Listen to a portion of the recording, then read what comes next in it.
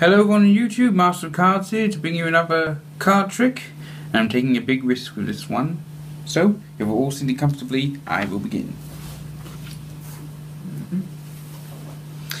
This trick is number 1050 in my spellbook. Yes, 1050. I'm up to that many already.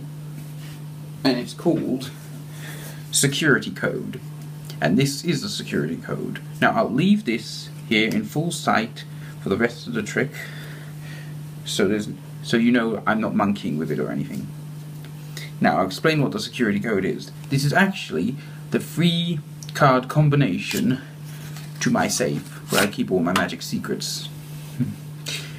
And we're going to see if you can tell what the combination is. Yep, that's right, you. Well, that's it for there's a spectator here. Right, and to do that, we need to select 3 cards.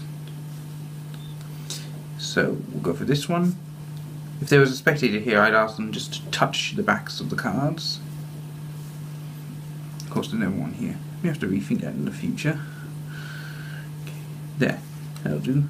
These 3 will do it. Okay, there we go. Let's see what we picked. The Queen of Spades, the 2 of Diamonds, and the 5 of Hearts. Right. And now, for the security code, and I will remind you I left this in full sight near the start of the trick, so you know I haven't messed with it. I should tell you this as well, I don't use any camera tricks in any of these videos. I don't know how to do them.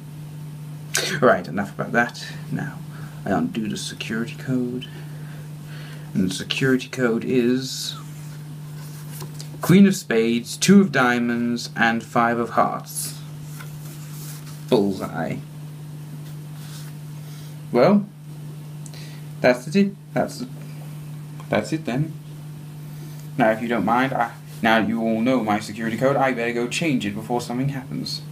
So, until next time, ciao!